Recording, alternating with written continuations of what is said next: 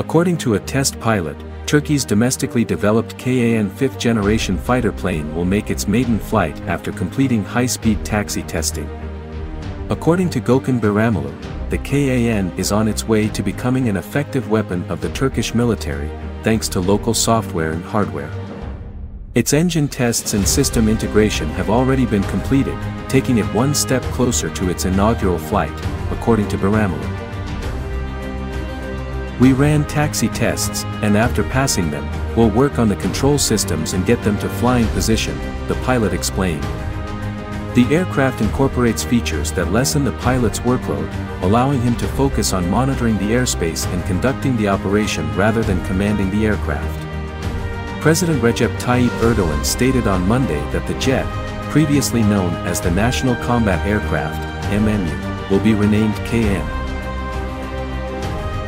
Turkish Aerospace Industries, TAI, designed the 5th-generation aircraft to replace the Turkish Army's outdated F-16 fleet. Its development began in 2016, and the aircraft was delivered in March. The twin engines on the 21-meter, 69-foot, aircraft can deliver 29,000 pounds, 13,000 kilograms, of thrust each, allowing it to reach a top speed of Mach 1.8.